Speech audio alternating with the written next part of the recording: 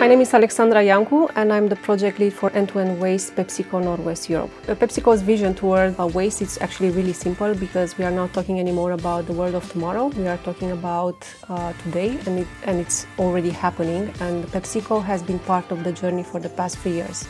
We started 3 years ago with a really small team with colleagues from supply chain and sales with really tactical actions towards food waste reduction. We introduced food waste as an important KPI in the entire organization and also in all the management meetings. Besides of the internal process improvement, we have a really important initiative in the Netherlands. It's called Unwasted. It's another opportunity for us to sell our products that we are not able to sell anymore in the regular channels. We have this surprise box that our consumers can order online, and they receive our A-laced brands in a box.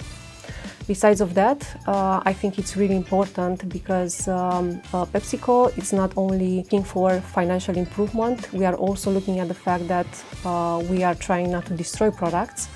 And in Belgium, for example, we are one of the biggest contributors to the food banks. We are extremely happy to join the waste warrior brands of Too Good To Go because we think that that's another step in the food waste journey, and that's an important step for us.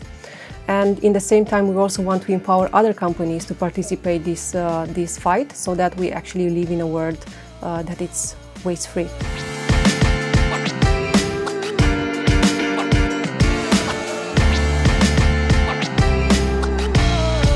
Ready to be WAW.